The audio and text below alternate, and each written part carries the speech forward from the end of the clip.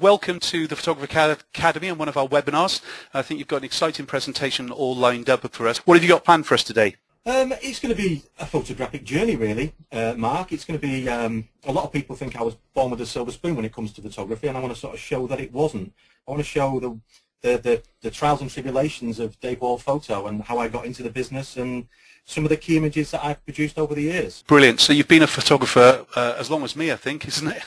Or longer than me or whatever. Yeah, fair amount of time now.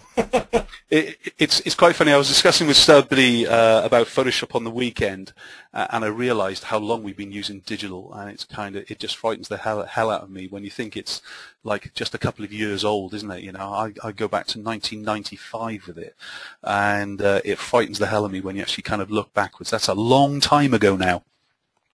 A long time ago. Yeah, very much so. Yeah, I started in the days of scanning backs, so absolutely. Good. Dave, let's not waffle anymore. I'll hand over the screen to you. Remember, guys, if you've got any questions, remember to pop those down onto the question panel. You should have that actually running through. We've already got loads coming through, and again, we'll answer those as we're going through. Remember, you can keep up with Dave through davewallphoto.co.uk. We'll talk more about that as we get to the end, but I'll just hand over the screen to Dave and we'll get going with today's presentation. So let me just see your screen live, Dave. We can hear you, we can see you. Take it away, please, Dave. Cheers. No problem. Hi, guys. Thank you very much for tuning in. I really do appreciate it. This is my first ever webinar. I do webcasts on a regular basis, but I've never done a live webinar before, so it's going to be an interesting experience. And as I was just saying with Mark then, I want to sort of show you a few of my key images that I've created over the years that are special to me. Not necessarily the most important images, not necessarily the best images, but ones that are important to me and that particular stage in my career, so to speak. And I want to sort of show people that often the road into photography, especially these days, is sometimes a rocky one, as it was for me. But I mean, I want to just sort of, first of all, sort of talk about a few of my past clients and my present clients. I've got quite a good blue chip sort of client base. My favourites are obviously Manchester United, being a huge United fan. I do quite a lot of work for them guys. I photograph all their executive boxes that surround the whole of Old Trafford, and also my graphic panels actually span the circumference of the whole of Old Trafford, so that's a really big one for me, a really big coup. And they don't actually realise that I would do the job for free. Just don't tell them if you don't mind. And I also do work for quite a number of other companies like JD Sports, Adidas, Swallow Hotels. I also do work for K&Co, which is an amalgamation of various UK catalogues like Great Universal Stores, Empire and K's, and also Littlewoods. Now the reason there are so many catalogues in there is Manchester in the UK as a photographic hub is very catalogue orientated. It's where the vast majority of commercial work comes into Manchester is via these routes. So I thought I'd just include some of those. But remember guys, that these clients are past and present, and they've took years and years to nurture. And they take a long time to get clients like this through the door. I would always call myself primarily a commercial photographer. That's what I was trained as. That's what I've always been. But over the years, like everything, things have morphed. I am now a photographer, a commercial photographer, a portrait photographer. I do the occasional wedding if someone's got a gun to my head. And I also do a lot of training as well. I undertake probably 50% of my workload these days is actually training. And I do training for lots and lots of different organisations, as you can see coming up on your screen at the moment. I do work for the societies of the SWPP, Calumet, Fujifilm, Colour World, Photo Training Overseas. I do work for Sigma Imaging, the Master Photographers Association, the BIPP, the British Institute of Professional Photography, Colour Confidence, Jessop's, Dixon's, Harrods. I've also in the past done work for the Home Office, for local police forces, and a myriad of top-class professional photographers in the UK and abroad. And I'm sort of getting known as a trainer in Photoshop and Lightroom mainly, but that isn't only what I train. I do a lot of other training courses on stock photography and studio lighting and small product photography, you name it, I'll train it. It's as simple as that. And I've been quite lucky over the years that my work has been recognized by certain companies, if you like. A few years ago, Wacom contacted me. They'd noticed my work on various websites, and they realized that I obviously used a Wacom pen, which I do, and they asked me to become a Wacom evangelist, which sounds a bit rude actually, but I am now a Wacom evangelist, which basically means when I'm up on stage doing my thing, I tell people how good Wacom pens are, which is something I was always going to do anyway. And I was very recently lucky enough to be asked by Adobe to become an Adobe Community Professional, which again it's an invitation-only club, so to speak. And Adobe had seen all the work that I've been doing across the UK and abroad, and they invited me to become what we call an ACP, which is something I'm extremely proud of. And like I was saying to Mark, people think that, you know, I've been doing this 25 years, and people think that it's been an easy road, and believe me, it really hasn't. I first left school, sort of my work history, if you like. I first left school and I started working at GEC, the General Electrical Company, as an electrician, believe it or not. And about 3 weeks before I qualified, I walked out. I left. My mum and dad were so proud. Not. And then I decided at the grand old age of about 17 3/4, I would become self-employed, selling baby clothes. Yes, baby clothes. Would you buy a baby grow of that man? You just wouldn't, would you? So that was extremely short-lived. And then I actually, by default, ended up teaching photography. I went on a YTS scheme to learn photography. And after 3 months, one of the lecturers actually left, and I ended up teaching it. And it was one of the best jobs I've ever had. I was teaching people with learning difficulties. I was teaching people with criminal records. I was teaching a myriad of different people, and we had such fun. Back in the days of film, it was all black and white. We rolled our own film because it was a government-funded scheme and we had no money. We had a ball, one of the best jobs I've ever had. And one day I went into work and it was all closed up. The government ceased to fund us. So I decided I wanted to stay in photography, and what was I going to do? And I ended up, back at the beginning, I ended up as a studio assistant. I learned how to make cups of tea and brush the floor. In fact, my actual interview for that first studio assistant job, I turned up at my allotted, or the guy who owned the company. Magically, this telephone rang, and he went, "Oh, excuse me, I've just got to get this telephone call." He said, "Would you mind brushing up the floor?" There's the brush. And I thought, oh, right. Just muttered to myself for about 10 minutes, brushing the floor, going, "This is rubbish, I'm never going to work here." Then he came back in, looked at the floor and said, "You've got the job." And I said, "What do you mean?" He said, "Well, you can follow instructions." And it's funny how studio assistants these days don't unfortunately get that baptism by fire. I learnt so much from that guy, it was unbelievable. He taught me how to use 5.4, 10.8 cameras, Polaroid, and trust me, Polaroid was expensive. You use more than one sheet, it came out of your wages. So I learnt so much from that one particular photographer, and it all boiled down to learning how to brush the floor. And then I decided that the £67 a week he was paying me wasn't enough. And I decided to work for Keith Johnson & Pelling, which is, it used to be, I should say, an old pro dealer across the UK. And I worked for KJP, and then it became Leeds Photovisual. And I worked for Leeds Photovisual, and I worked in their digital department. And then when Leeds Photovisual got bought out by, you guessed it, Calumet, I worked for Calumet. So I worked for all the big boys, so to speak, again in their digital department. From there, I got poached by Kodak, and I worked for those for a few years. Thank goodness I don't work for them guys now, unfortunately.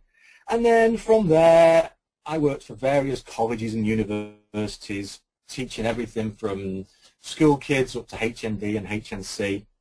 And then I also worked at various photographic studios. But there was one particular photographic studio that was probably the most important to my career. And that was the one that I worked at just before I went self-employed.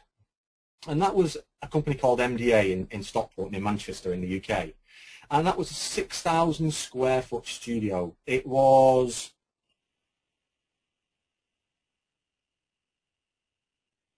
So why was it the most important? It was the most important because we had, for the very first time in my career, our own in-house retouchers. And we had our own printing presses. I don't mean printers, I mean printing presses, the ones that you see in newspapers. So I got to learn about how to produce images that were good enough for print, CMYK conversions, how printing plates are made. So I learned all the pre-press side, which a lot of photographers still don't understand and don't know. But where it really shined for me was the retouches. Now, being a photographer, and I'm sure most of us photographers will agree with this, we are often, well, we're prima donnas, let's be honest. We never make mistakes. So I was the chief photographer and studio manager, and I had various other photographers working with me. And our retouchers in their own little dark cave attached to the studio were taking hours and hours to retouch all our work. And me being me thinking, but our pictures are perfect. Why are they taking so long retouching these perfect images? And you have to remember, this was in the days when we used to use scanning backs, which for the guys who've never seen a scanning back, it's basically a flatbed scanner attached to the back of a camera. So nothing could move within the image. And these were the days where our clients were people like Cadbury's. Now Cadbury's has a specific purple, and our cameras at that time were so primitive, very expensive mind you, but very primitive, we couldn't capture that perfect purple. It always turned out blue. So our retouchers had to change the colour from blue to purple. So I sat in that office for month after month and watched them intently. And I watched them do all the little bits that they had to do, which was repair labels, get rid of moire, which was a real problem for us at the time, because at the time everything was CCD chips. It wasn't CMOS chips, is what we use these days. And I watched them do all this fantastic work, retouching things. And after these few months, I stood up one day and I went, right guys, I'm leaving you to it. And you could see a sigh of relief from them all. And one person said, why did it take you so long to think that we weren't pulling the wool over your eyes? I said, I just had to know. Then I walked outside and absolutely roasted all the photographers for taking bad pictures, and myself included, because I realized at that point that I know the phrase of get it right in camera, I don't always agree with, but the closer you get it, you know, we should be retouching for perfection, not retouching for correction. And that's where a lot of us these days fall down. And I'm a culprit of that still. Now I want to show you sort of my first ever real retouch. And this retouch still sits in my portfolio. And I do cringe at it drastically, because the first thing I look at when I see that image is, why have I put a reflection in the water? And the brutal answer is, I've learned how to put reflections in water, so I thought I might as well use it. But the reason it still stays in my portfolio, one, it's because it was the first big retouch I ever did. And the second is, most people flick past it really quickly thinking, well, it's just a bottle of beer. Well, actually, it was a photograph of a cucumber, and then exactly under the same lighting, it was a photograph of Carlsberg Export for the labels, and then exactly the same spot, we popped the top, and the phone came out. And then I placed all of the images together. Now, I look at that and I cringe, because it could be done so much better these days. But you have to remember, this was 10 years plus ago. This was a very, very long time ago. And it's still an image that sort of stands up today. That's why it's still in the portfolio. And I just wanted to show you, we all start somewhere. I started off, and like I say, I cringe, but it's an important image to me. Now, also while I worked at MDA, I produced my largest ever print, and it's probably from one of my worst ever pictures. This was a photograph of our assistant, Lydia. And the eagle-eyed among you might realise that there are no catch lights in the eyes. Now, it's not retouched actually. Basically, we put lights behind Lydia, we fired them towards the camera, and the camera was hidden behind a huge sheet of white polystyrene with a hole cut in. That's why there's no sort of reflections within the eye. So why did that particular image, which is pretty rough to be honest, why did it become the biggest print I've ever made? Well, if you take a close look at this image here, this is a gas tower. And if you look at the bottom of the gas tower, they are full-size billboards. So each of those eyes is about 2.5 billboards in size. So that is just a massive print. But where the shock arrives is, This was taken with the original Nikon D1, which was a 2.7 megapixel camera. Just 2.7 megapixels, and it was blown up to 2.5 times the size of a billboard. In fact, it's bigger, isn't it? Because that's just for one eye. So it's monstrously big when you look at it. And it's just something I want to sort of get across to people. I, like everybody else, love megapixels. I love them. I spend a fortune on them. But we don't necessarily need them. I mean, I recently did a job on behalf of Fujifilm. This was shot probably about 18 months ago. About 18 months ago. And it was when the Fujifilm X Pro 1 first came out. And they asked me to do some seminars up and down the UK to show how good this new sensor was and this new camera was. And then I found out it was APS-C. Now, I've not shot with APS-C for years and years and years. And I thought, I don't fancy this. But I'll give it a go. They're paying me, so I'll do my job. So I took this picture, and I was absolutely gobsmacked.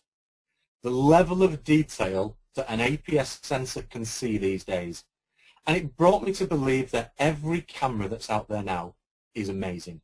We all crave and lust after shiny things, and then they end up on that shelf gathering dust, don't they? We've all been there. We all know it happens. But it just proves, if you look at the level of detail of that watch face, remembering that at this point in time we couldn't shoot RAW because we couldn't process it, that is a JPEG. And we blew it up 7 foot wide from an APS-C sensor. It's not all about the megapixels. And we think it is, but it isn't. It's about how you use them. That's my honest opinion. Okay, so things moved on once I left MDA and I went on my own. I was very lucky that the first year I was self-employed, I won a Fuji Distinction Award, which was my first real big win. And a few of you will probably recognize that picture. It was plastered around in about 2003, absolutely everywhere. But the image wasn't actually taken for the competition. It was one of my retouchers at the time said, "I bet you can't make a black person white." And it was an absolute, just a pure challenge.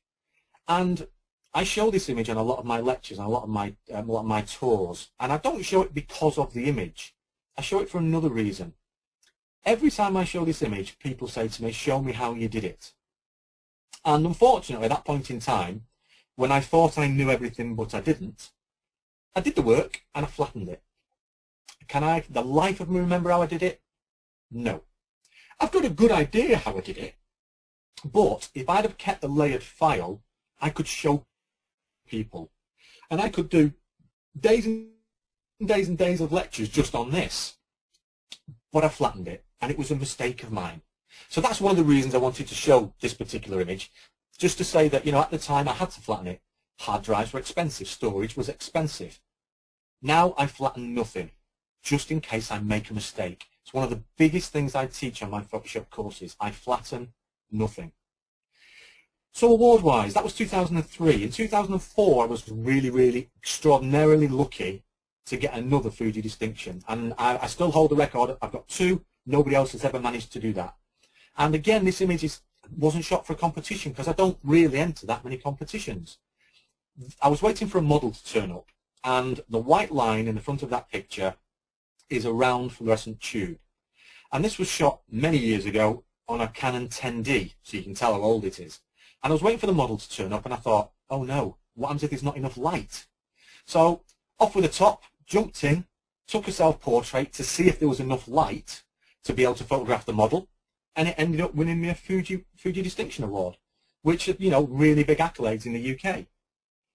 Now that actually they weren't my first ever awards though, my first ever wins. I was so excited. I think it was about 1991, I'm not 100% sure. I won a practical photography magazine competition. And I won a Minolta 7XI, so again you can tell how old it is. And I was a Minolta user, so I was over the moon. I got a day's shoot with the amazing glamour photographer Jeff Howes, and the absolutely gorgeous glamour photographer who was the best in the world at the time, Joe Guest. So it was one of the best prizes I've ever received, because I got to meet, you know, the gorgeous Joe Guest with no clothes on, which is always a bonus. the amazing Jeff Howes, and a camera I absolutely adored. So it was really, really good win for me.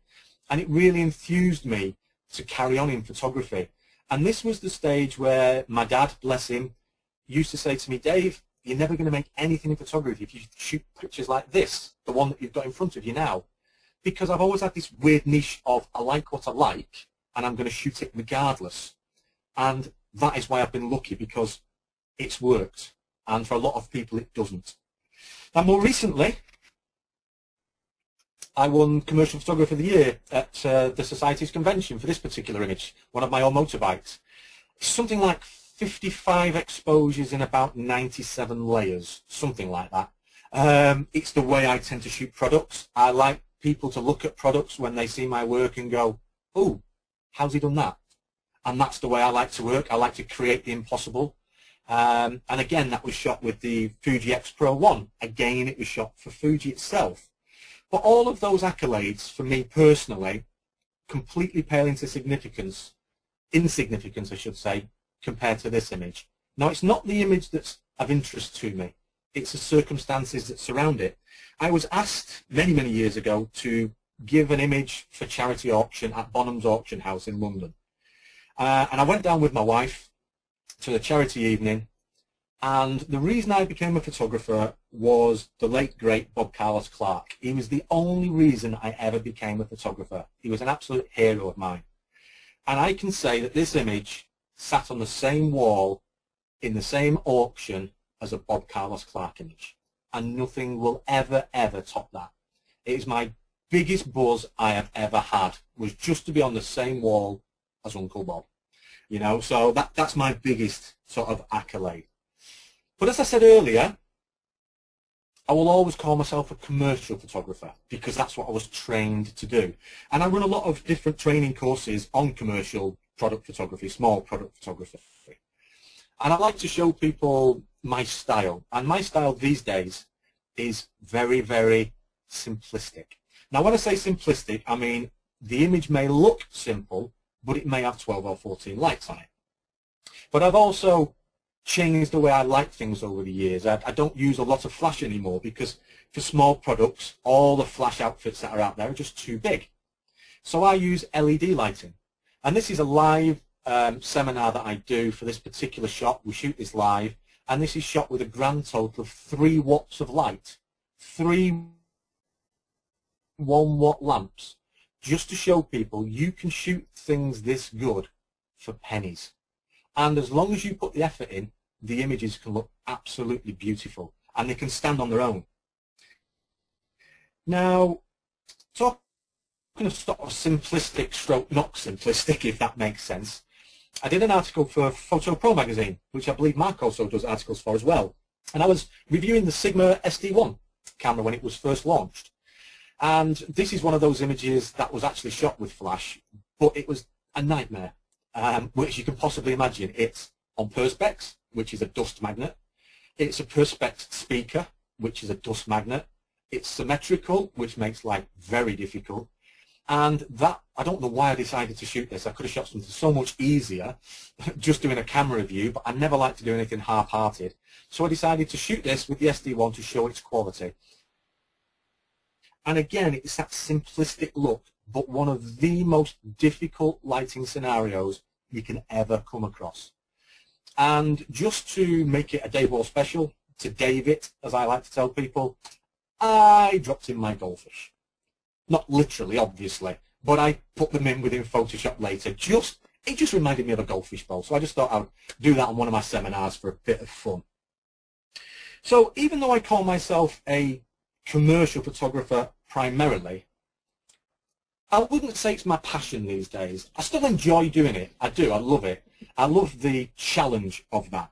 But my passion these days is a niche market that I've managed to infiltrate and hopefully dominate, which is book covers. I work with a library, an amazing library called Archangel Images, and I create these images and they get made into book covers. Crossed fingers. What do I mean by crossed fingers? This type of photography is extraordinarily risky, but because I've got a really good client base, it's not that important to me, the cost implications. For me, the reason I do these now is because it keeps me fresh, it keeps me interested. I feel like a student again, being honest. I shoot what I want, when I want, how I want, and I make money from it. The risk comes in is when I say to myself, right, I need to go to Venice for 10 days. I have to pay for everything, absolutely every single last bit of it, be out of my daily business for 10 days, come back, process them all, get them all retouched, and then hope they sell. There is no guarantee. It's extraordinarily risky, but for me, if I could shoot these and do nothing else, I would, because I get to travel, I get to photograph what I want, and I get to retouch them within an inch of their lives. And the agency I deal with are just the greatest. I absolutely adore them. I get on very, very well with them. And this is absolutely my passion. And there aren't many niches in the market anymore, and it's just one I've managed to find. So I'm very, very sort of pleased with that. Now, a lot of people actually know me more from my retouching rather than my photography, because a lot of my photography, like the book covers, they go unseen, if you like. You know, they're on a book cover. It's weird. You tell people you photograph book covers, and then they go, oh, because they just think they materialise by themselves. And no one ever looks at who took the picture on the back. So people know me for retouching because of the many seminars that I run on retouching.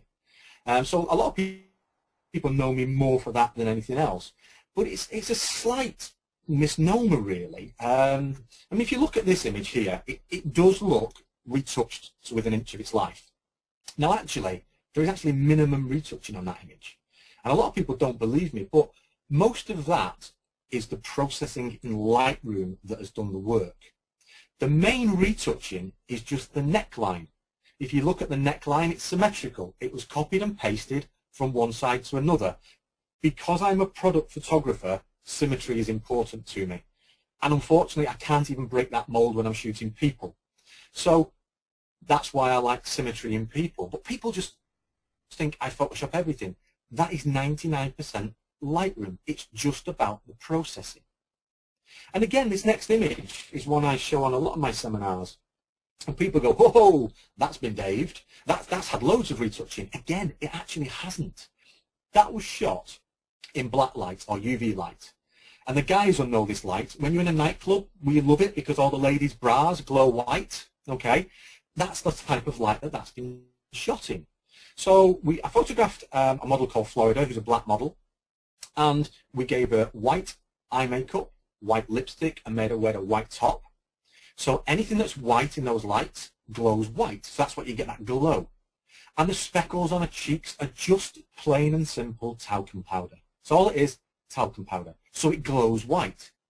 Now, the orange glow within the image, orange-pink glow, is just tungsten lights. It's just the modelling lamps off the studio lights. And to be honest, that was an accident. I just noticed it happened to happen.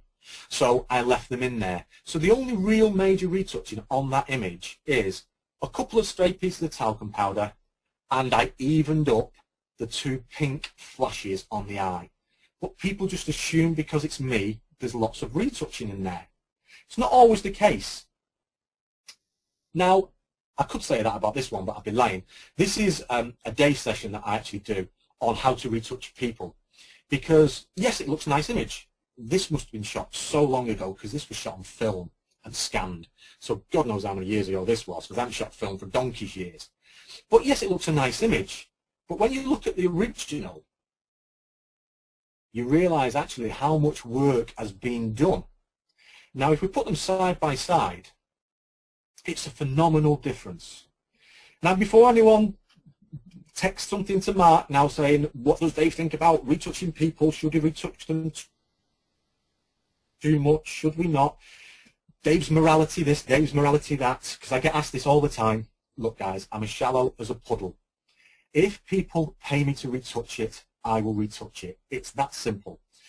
This is a professional model. She knows she's going to be retouched. She knows the consequences.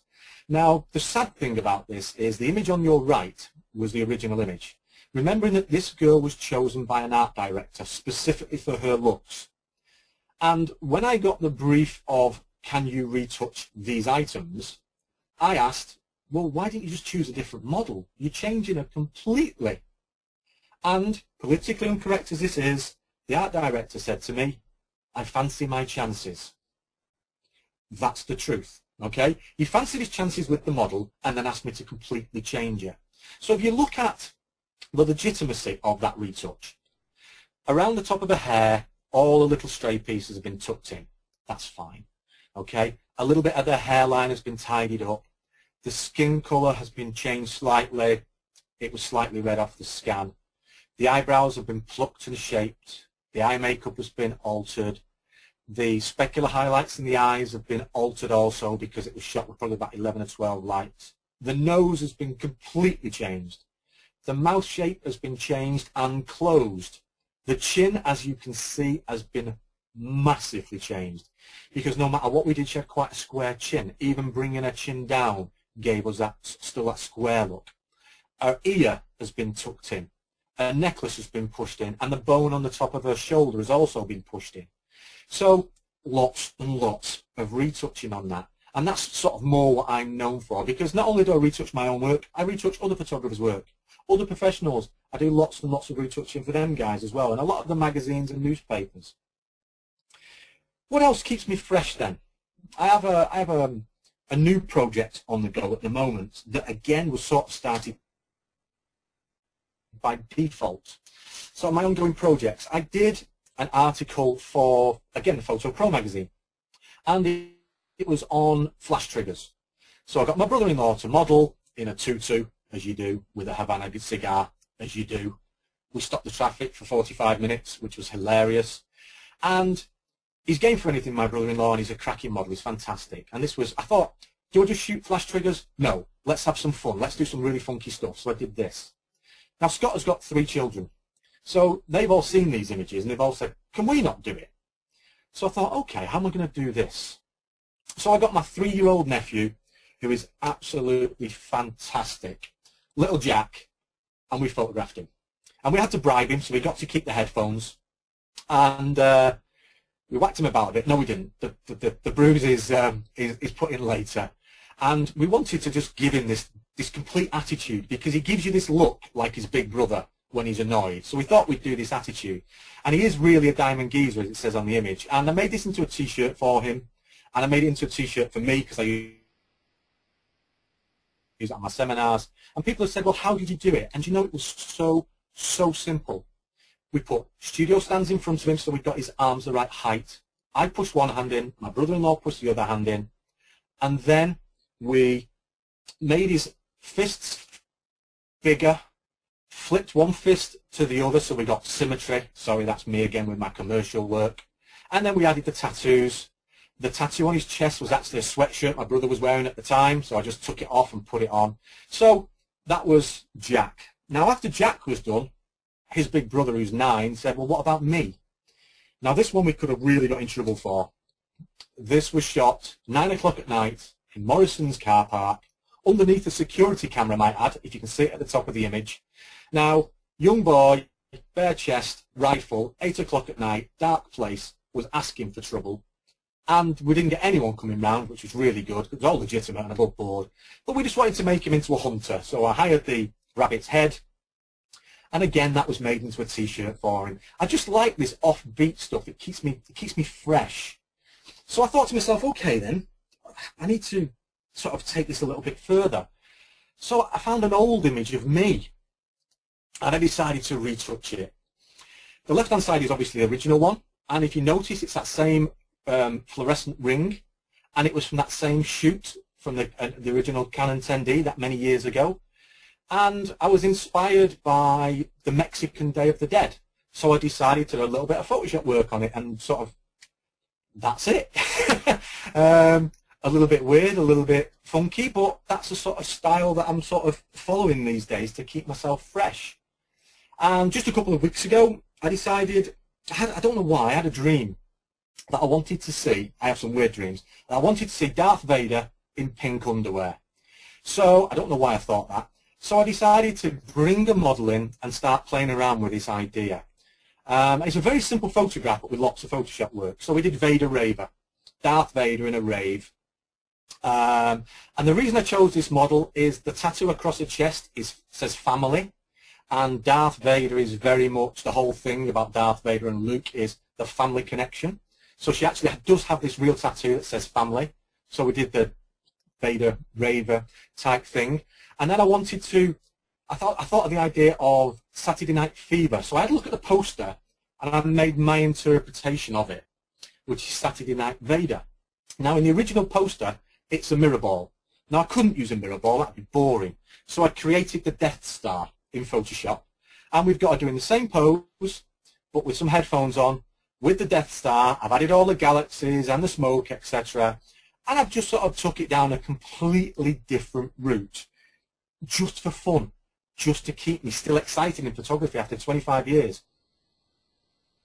Because you do get into a rut, you know, you get bored. And these sort of things are what sort of keep me fresh and happy and excited about photography again. And I've got a couple of really good model shoots coming up this week, tomorrow and Friday, of medieval costumes for my book covers. So it's all good at the moment. I'm really enjoying photography again. Because I'll be honest, the last 5 or 6 years, I got bored. I got very, very bored. Then I found out about the Fuji X series, and it's got me really into photography again. It's light, it's compact, and I move around and I do all the stuff I want to do again. So I'm back into it again. I feel like I've sort of recaptured my mojo, so to speak. So guys, I hope you enjoyed that. It's sort of just a little snippet of my photographic career, what's happened to me over the years, and how it sort of progressed and its ups and downs. So that's sort of me for a few minutes, and I'd like you to pass it back over to Mark, if that's okay. Are you there, Mark? I'm loud and clear. We've got loads of questions coming through here. Thanks so much. You know what? Let me just steal your screen back. By the way, let's just read that out in case you're very small on a mobile phone watching.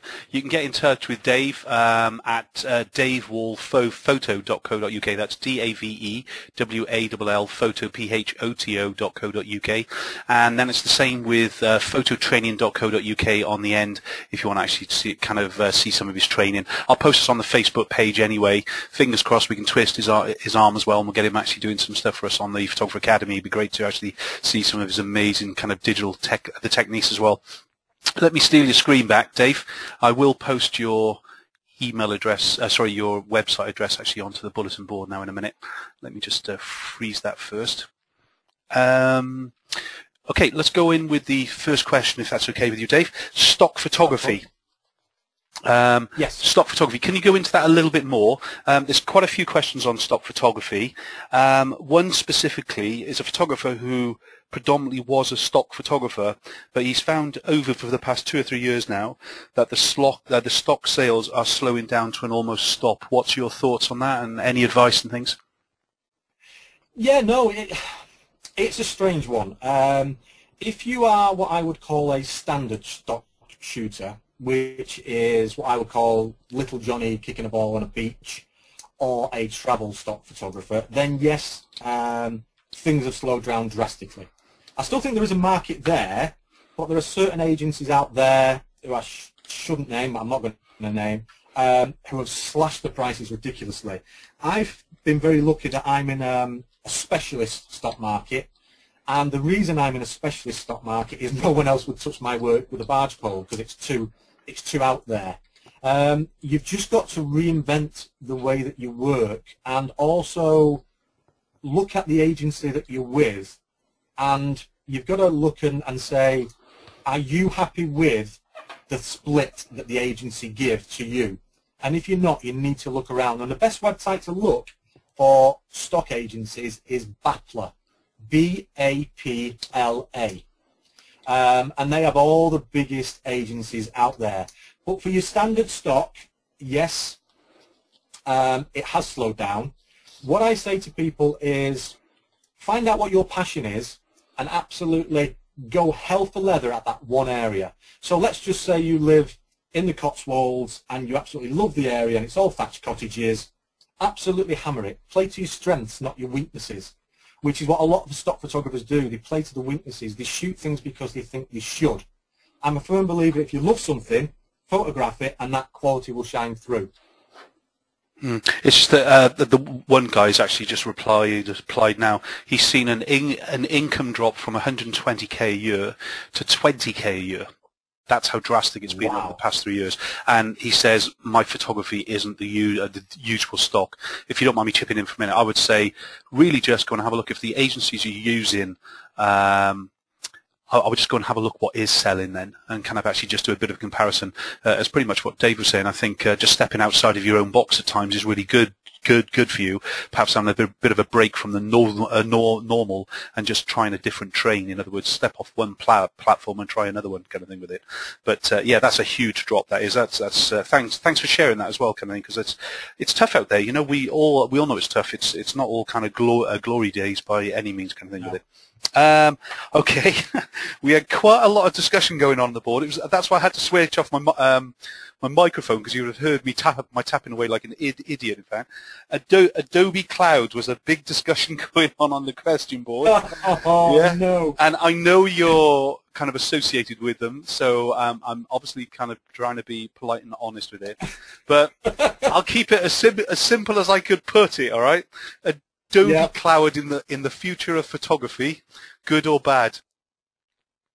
Oh wow, that's right putting me on the spot. That is. No, I can't do it any other way, because if you saw the questions going through, Dave, honestly, you would straight me up. No, absolutely not. I mean, I have my reservations about the whole idea of it.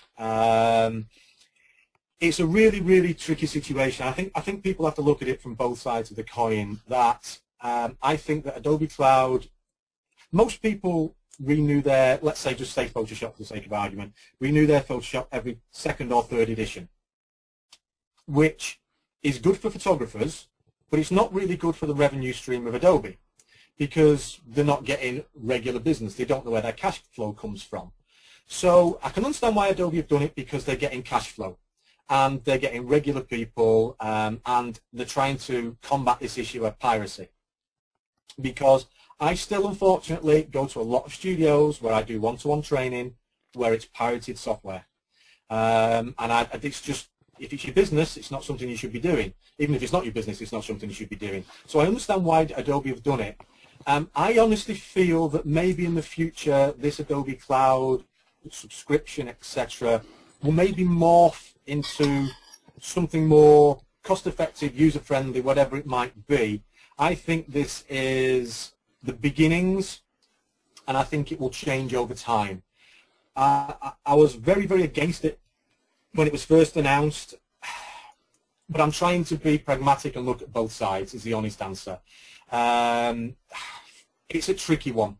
It really is a tricky one. I think the pricing's wrong. That's my honest opinion. I think the pricing is quite expensive.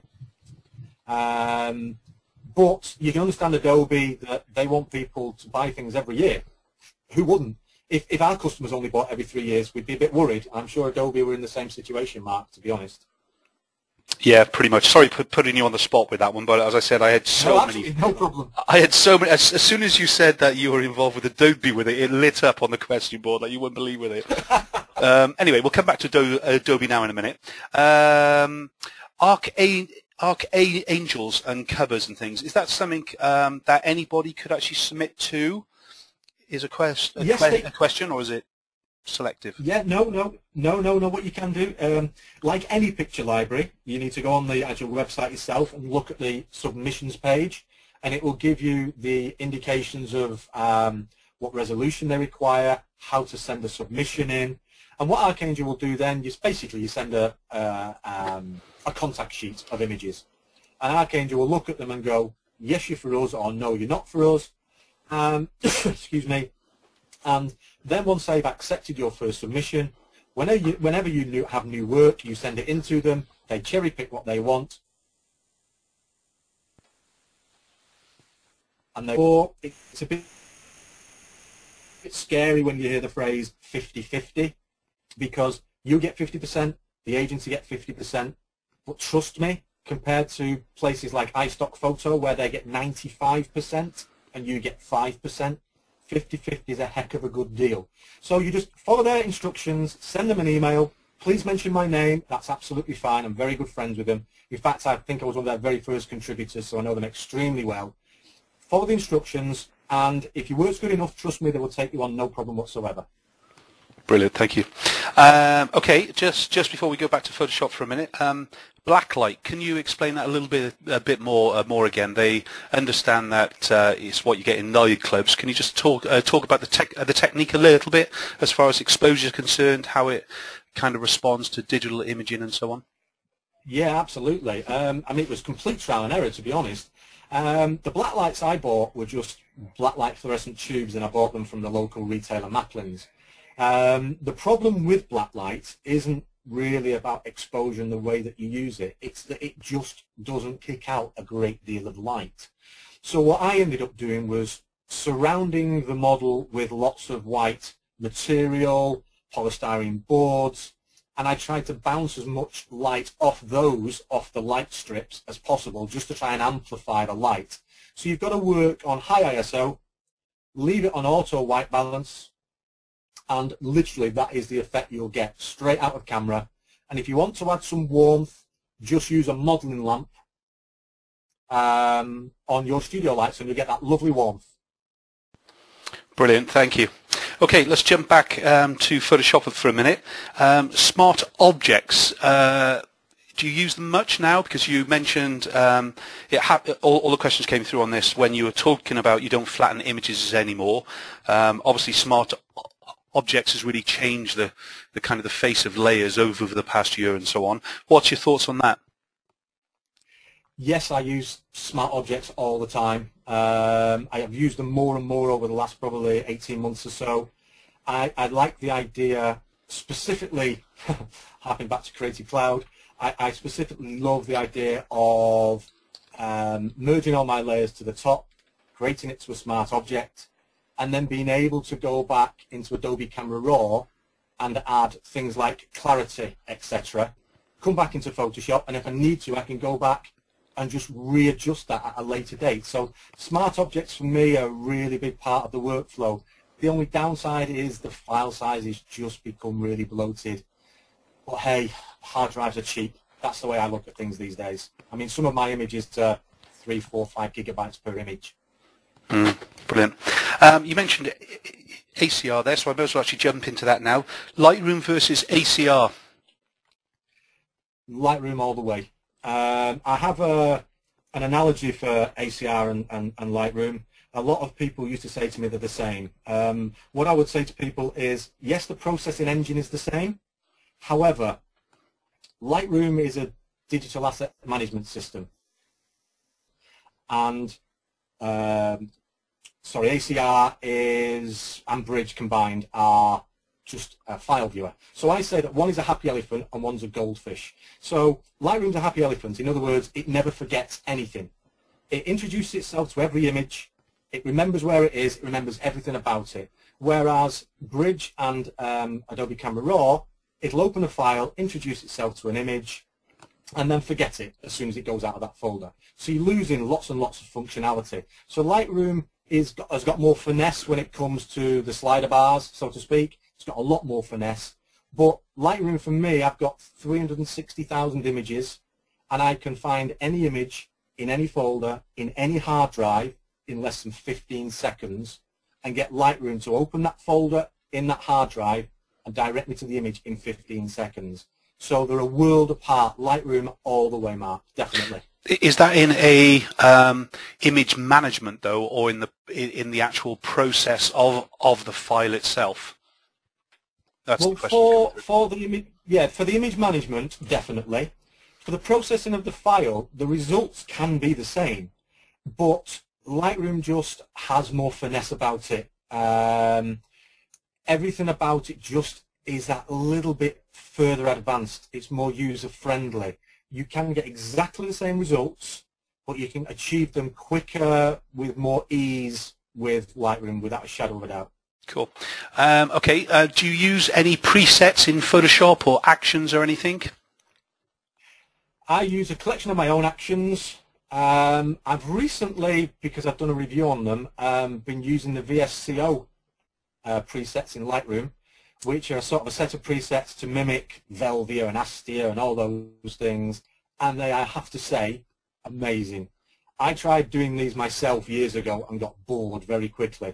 These guys have spent, I don't know how long, perfecting them. and the VSCO actions are fantastic, I've got to say. In general, though, I'm usually disappointed. I mean, I do use On1 software, and I use Nick software occasionally as well, but I'm usually disappointed with a lot of actions and presets, so I tend to make my own a lot, and like I say, use the VSCO. They're the main ones that I use. Cool. Somebody's looking to step away. We've got about six minutes left here, so we should be able to do the questions. Somebody's stepping away from commercial photography because they've got a problem with clients paying bills and everything else, even though they've been a commercial photographer close to 20 years. Any advice kind of jumping ship into the likes of what you've been discussing today as far as stock is concerned, going into special projects? Yes. I feel sorry for the person who's obviously asked that question, because I'm in exactly the same situation as of yesterday. I've got a client trying to bounce £2,600 worth of retouching on me, so I know exactly where they're coming from with the commercial world.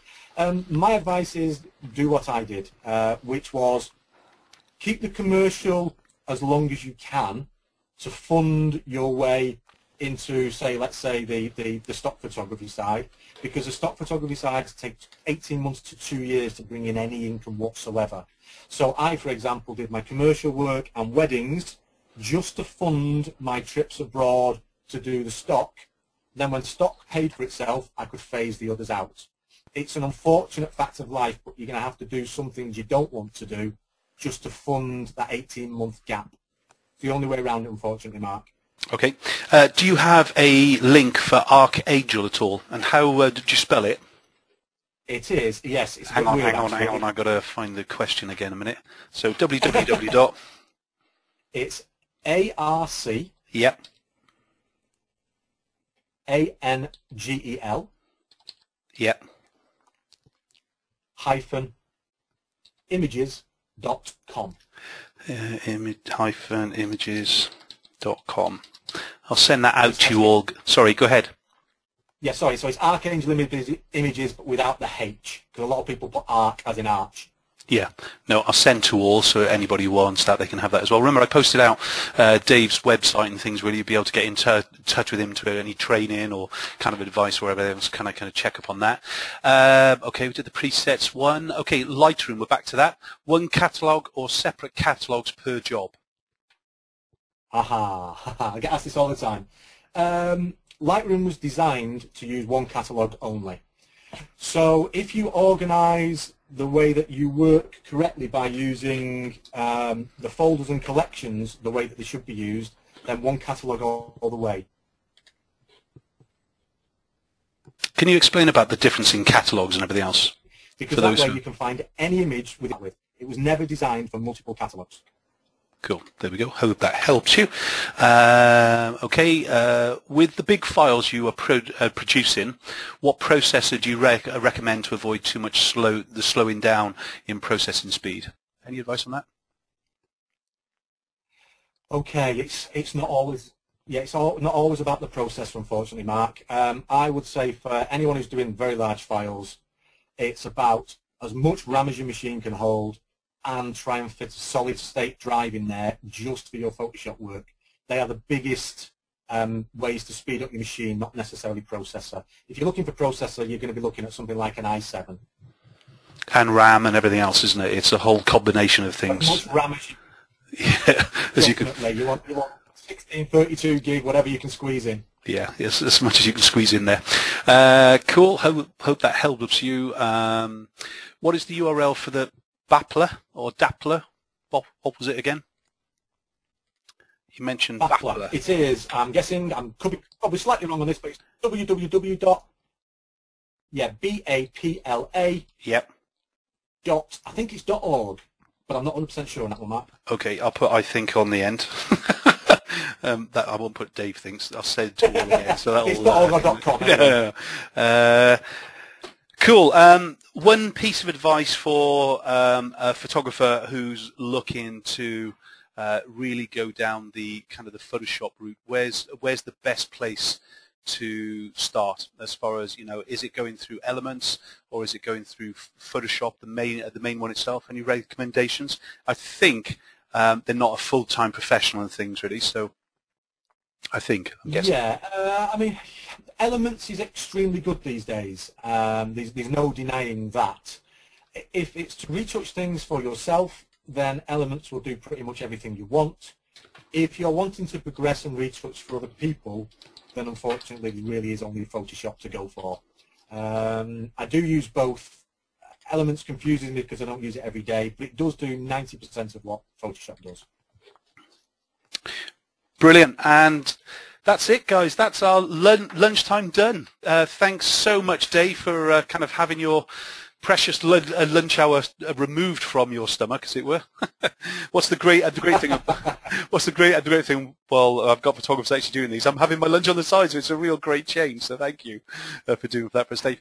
Dave, thanks very, very much indeed with us. Remember, you can find out any information to do with Dave at his website, of course, which is davewallphoto.co.uk. That's DAVEWALLPHOTO.co.uk with it. As I said, I'll kind of post a little bit. I think Jay's already done it on the Facebook page anyway.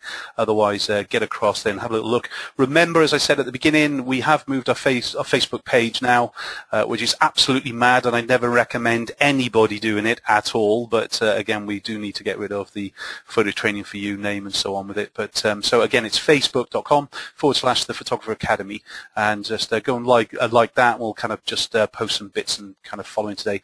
Dave, on behalf of myself and the team and all our members, as well as those who are joining us across the world today, kind of thing with it, thank you so much. We have recorded this. It will be available on the Academy in about 7 days. So thanks very much indeed. Thanks, Dave. Speak to you soon. And yeah, thank you, and thanks everyone for listening. Cheers now. Bye-bye.